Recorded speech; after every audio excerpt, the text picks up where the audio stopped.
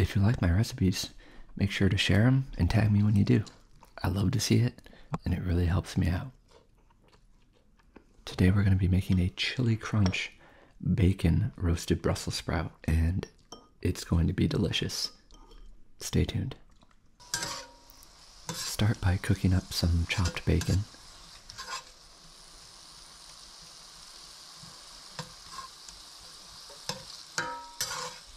And while our bacon's cooking, we can start to get our Brussels sprouts ready.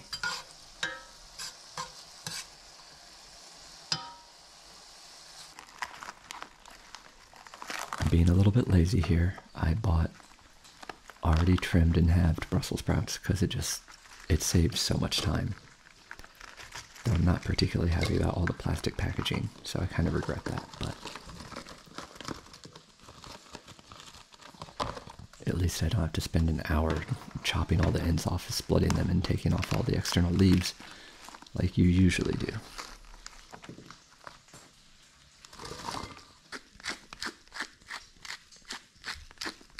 Toss in some fresh cracked pepper, and a fair amount of pepper.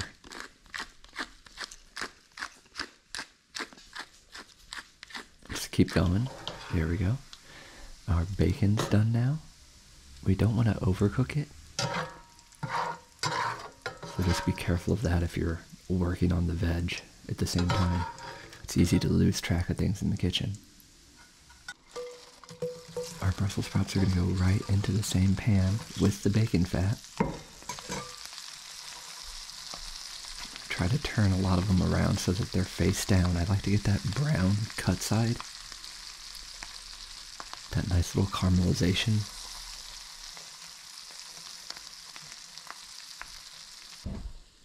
I'm going to stick these in the oven. Roast these at 400 degrees for about 30 minutes. While that's going, we can prepare the rest of our saucy toppings, starting with our green onion.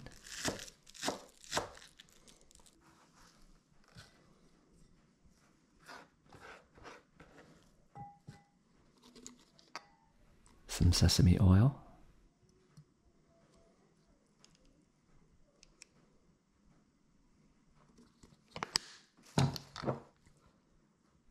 Our Laugenma chili crisp.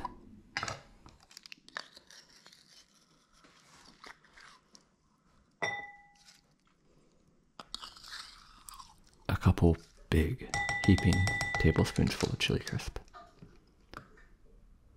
Some fresh garlic. Go ahead and crush that in there. It's going to go so well with the chili and the onion. Classic combo.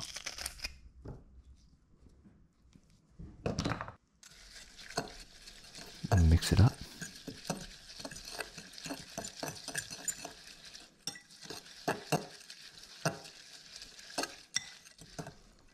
And just for a little bit of tanginess and lightness, I'm going to add some rice vinegar.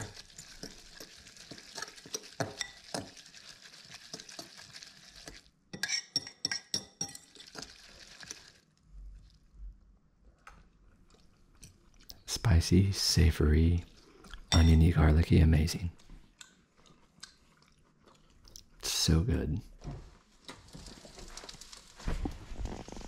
Get out our nice roasty, toasty Brussels sprouts.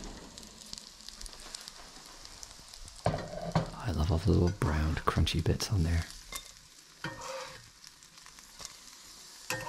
And the cut side that was down on the pan that got nice and dark. It's my favorite.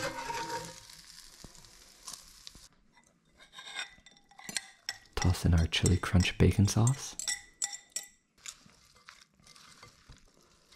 And I would just eat this like a cereal, really, but it'd be perfect to serve at a family dinner at the holidays as a side dish to any kind of meat, really. But I'm just going to eat it out of a bowl because it also works perfectly well as a main. That is hearty and good, and a perfect balance of flavors.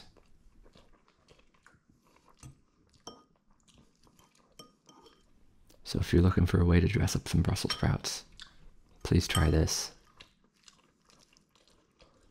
I hope you like this recipe. Thanks for watching.